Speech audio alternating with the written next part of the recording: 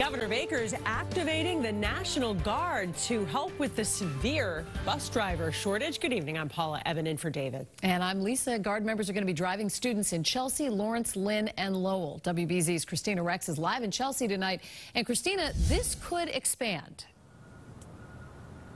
It could, Lisa. In fact, the governor said today the program was offered to the city of Boston. For right now, they said they're all set, but they're keeping the option on the table for potential in the future. So here's what we know right now about this program.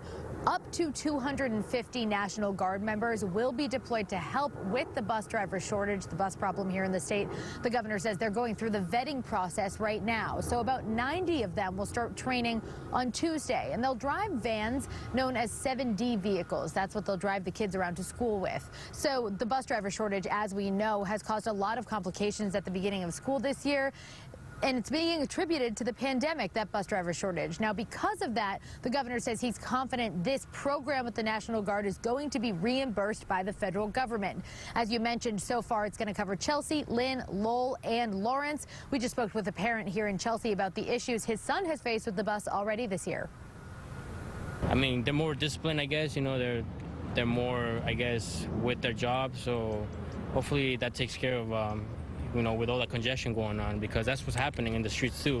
A lot of drivers, they're rushing kids and everything, and they're going back and forth, and hopefully that helps out, yeah.